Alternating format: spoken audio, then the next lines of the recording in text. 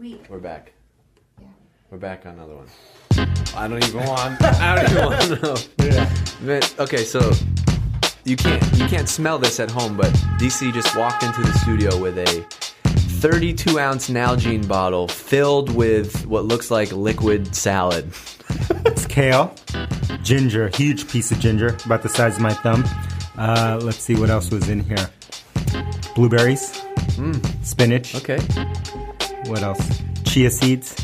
Tell the people what you're doing. Trying to go plant-based. Okay. You know, we talked about Rich Roll. What's up, Rich? What's up, Rich? Great podcast. But I'm trying to go plant-based because I'm trying to get into these 32s, size 32 waist. And so I'm trying to eat more and more plants. I talked to you yesterday. Yesterday was Tuesday, off a long weekend. Mm-hmm. You said you only ate plant-based the whole weekend. I was feeling good. And you felt great. Yeah. Turmeric also in here. Oh, turmeric's supposed to be good for you. Oh, yeah. Wonder drug. I heard that works for like, sore muscles, inflammation. And a couple of almonds. I love it. This is what I'm drinking here. 32 ounces. So pardon if you're listening and you hear some crunching. That's some bits of kale. Yeah, I got to tell you, the face he made wasn't really like this was a raving review. All right, I'm charged up. I'm ready for you. All right, so here's what we're going to talk about today. This is something I haven't prepped you about, haven't told you about, but we talk about it all the time. I finally want to record this. It is why we've made the decision to invest so much in brand. Mm-hmm. Ooh, and we got books here. Why we made the decision to invest so much in brand. I want to hear your take on this. I have a bunch of notes. I help guide us. But basically, like, this is something you and Elyse pushed on since day one, since starting the company, is like, whatever we build, brand is going to be such an important thing. Mm-hmm. Why? Check out the brand right there. Always be learning. Love Poster. That. By the way, if you hear a little side commentary, all these things, it's because we're on YouTube. So if you're just listening, that's cool. When you get home, go to YouTube. You'll see all these videos. Subscribe. Here. Hit that subscribe button. Hit subscribe. You can actually see the green juice. You'll be able to on see YouTube and Facebook Live. Follow us on Facebook. So what's the deal with brand? Like, and you have always done B2B like marketing companies. Who cares? What does brand matter? Yeah, it didn't before. But we were so we're in this transitionary time, right? So we were mostly in the early days of SaaS, we were dealing in the world of commodities, right?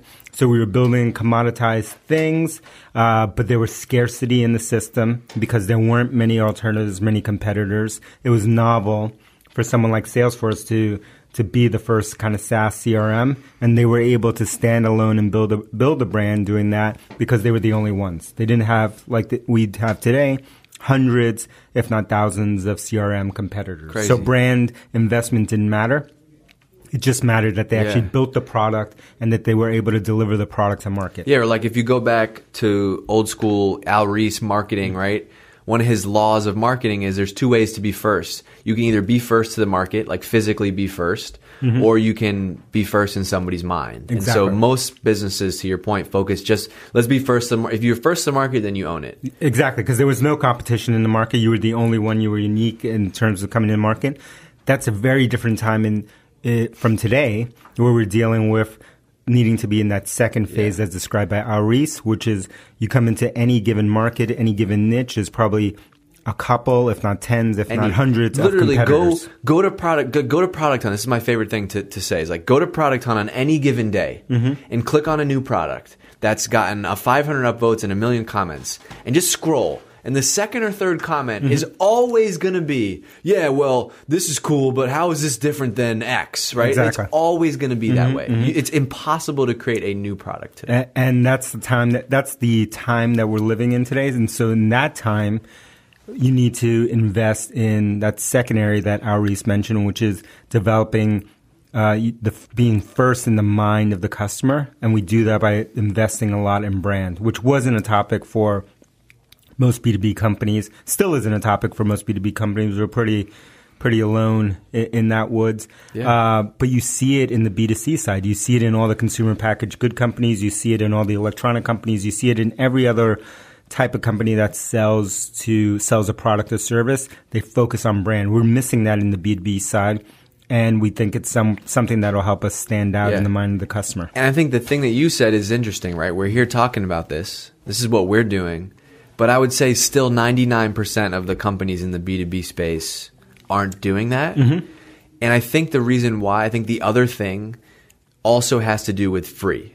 Yep. So when you combine brand with free, that's how you really that's 1 + 1 = 3 is when you take those things and combine them. Yeah, I think the other thing that's happened, and the reason that brand is so important is the explosion of number of channels that your brand or your product needs to be on, right? Yeah. And so again, going back 10 years ago and where you could just stand out, be the only competitor or one of very few competitors in a market, and you only had to worry about basically getting traffic from Google or a search engine. So you spend a lot of time on SEO or SEM, in the form of AdWords. You spend time on maybe your email campaigns or direct mail campaigns.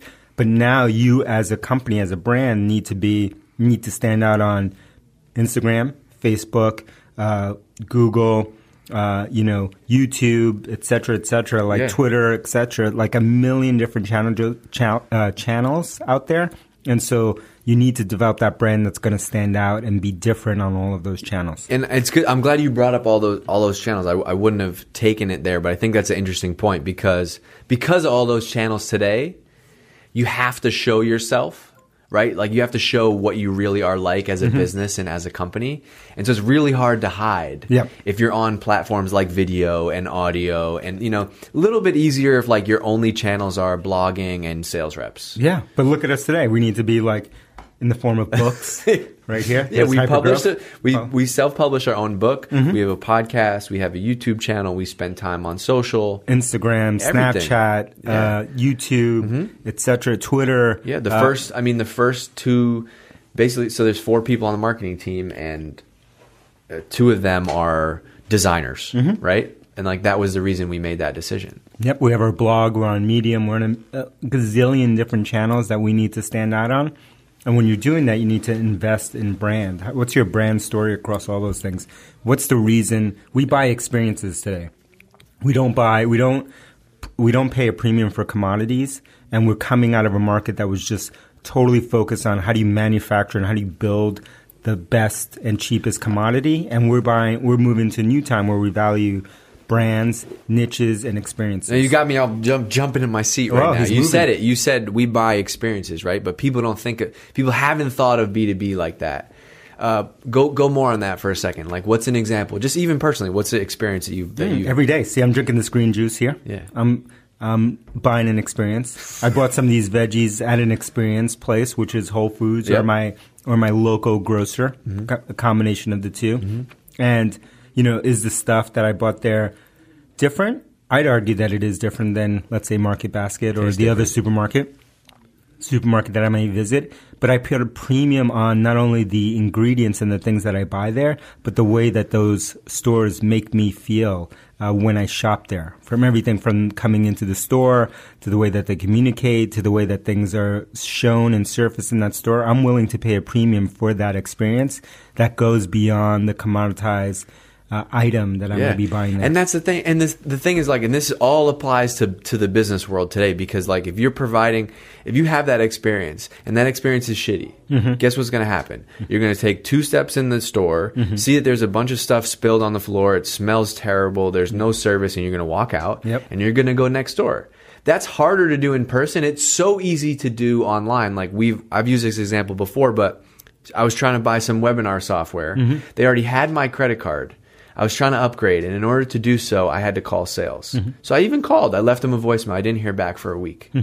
Yeah, because that company and that motion that they were running there was based and created on a time where they were selling a commodity. It didn't matter. I had to call them. Absolutely. So it was their rules. So they could put some crappy contact forms on there, make you jump through hoops, and put all of the work onto you as the customer, because what they were selling was so scarce and unique that they had all the power. But the power is transitioned to us, the consumer and the customer, and we have all the power now. And so businesses need to make that transition. Totally. And you were just talking about webinar software, for example. A month ago, you and I were in New York, and we got off the plane at JFK, and the whole terminal, JetBlue in JFK, was just blanketed with Zoom. Yeah, Zoom.us. Yep. Right? Same business model. They have enterprise plan. Yep. Their enterprise plan starts at $2,000 a month, right? It's $19 for a minimum of 100 seats for sales reps that want to use it. But then they have a free model. And so what they've done is they didn't just say it's free, but they've layered on this brand as on top of it. And so that's why you see their ad. That's why you used to get off the plane in San Francisco and you'd see the MailChimp monkey, right? Yeah. That's why you see all this stuff that Slack is investing in. Hold, slow down, dude. Oh. How is Zoom going to measure the effectiveness of those billboards? I don't know. Maybe they have like UTM parameters Hashtags on the billboard. Oh, okay, no, they cool. have a QR code. QR code? Yeah. They're going to measure it? See, I'm glad you mentioned that, because this is exactly what people are going to ask. And if you're asking that question, then you're thinking about it wrong. Woo!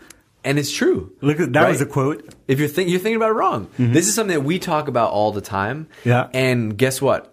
I can measure how much our brand is having impact on our business. We hear it every day. It's not going to be, you have to be okay with the fact that it's not going to be this perfect Google Analytics report that you're going to get used to. With no leakage. Right. And but if you want that business, then you can go build a traditional, everything is super measurable business. And that's not to say that we don't measure anything. We are more analytical than anybody else I've ever been around. But we care about the right things. Yep. And also we're able to look at things like, how has word of mouth grown over time, right? By looking at, our traffic sources.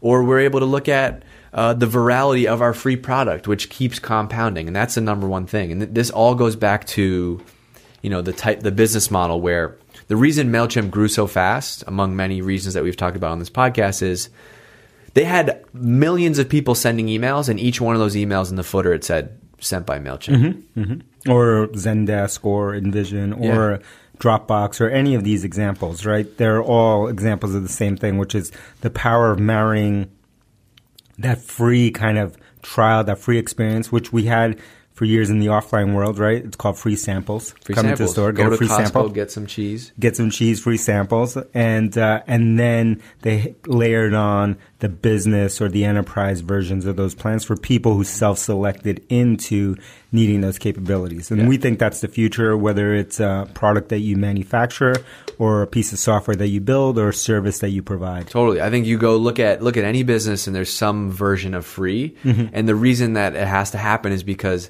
everybody's expectations are, wait. No. I get all this. I get everything you're saying, but I need to use it. I need to use it for myself. Yep. Right? It's why we have free. It's why we also have a free trial. It's why so many B2B SaaS companies that didn't used to offer free trials or free versions of their product now have to do that. Because they know people will just go somewhere else. Yeah. And the other alternative that exists out there is to build such a powerful brand like an Apple, where you'd never have to give anything away for free. Right? And it's just built on word of mouth. But that's a brand that's been built over decade after decade after decade. And I don't know about you, but most companies are an Apple. One thing before we finish up, I just want to go back to the whole how will you measure it thing for a second. Wow, I hit a nerve. Yeah, you hit a nerve. Here's how we measure it. I don't know what this means, but at least 5 times a day, some combination of people on our team get an email saying, we love what you're doing, we read this thing, we used the product, we listened to this podcast, we watched this video, we had this sales call, and somebody emails us indirect and just out of the blue says, I just wanted to let you guys know. Or they give us a MPS response that has that, or they say it on Twitter, or they say it in our email. And so I think a 5-star review. Or a 5-star review. Okay, 210 5-star reviews to be specific. But you don't have to get, I don't know how that's translating into customers and traffic, right? But it's one of those things where sometimes you have to just believe in your gut a little bit and say, this is why we're doing this. This is the right reason. Yeah. So if you believe in what we're talking about, if you also value brand, leave us a comment when you leave that 5-star review today. Only 5-star review. Just leave the comment. We read all of them. Dave and I read them religiously. Leave us a comment there. Shout us out, and we'll get back to you. Yeah. And what I'm going to start doing, which I haven't told Dave about, I surprised Dave on the podcast, is I'm going to start having giveaways for people random giveaways for people who leave 5-star reviews. It's not a 5-star, whatever review you want, But right now we only have 5 stars. So, Don't be the first one. Don't be the first one. So anyone who leaves a review, for people who subscribe to our Twitter, our YouTube channel, and our Facebook page, I'm going to be randomly selecting someone every other week to send a surprise gift to. Okay, that's servant leadership at its finest there. So it's random. Yeah. I'm going to be picking from subscribers or reviewers. Random gift. Can't wait to send you out a little special care package from DC. Don't worry, it won't be this bottle of green juice right here. And look, you could be like Pinkham Ryan, who wrote this 5-star review a couple days ago. I can't tell you how many times there's been an issue my team has been trying to solve, and that exact topic came up on an episode of Seeking Wisdom.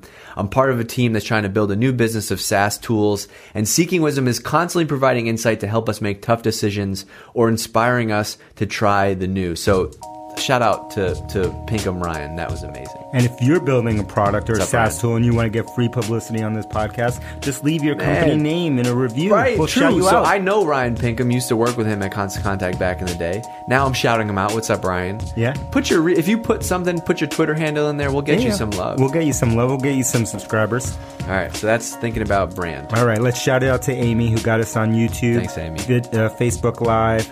We're blowing up. We got books. We got videos. We have hundreds of 5-star reviews. Hundreds. Go to drift.com/hypergrowth and you can get the free book too. Also, let me know if you're plant-based, like I'm trying to go. Yeah. Give me some tips. I'm interested in this. Help him out. Get inspiration. All right, we're out. We're out.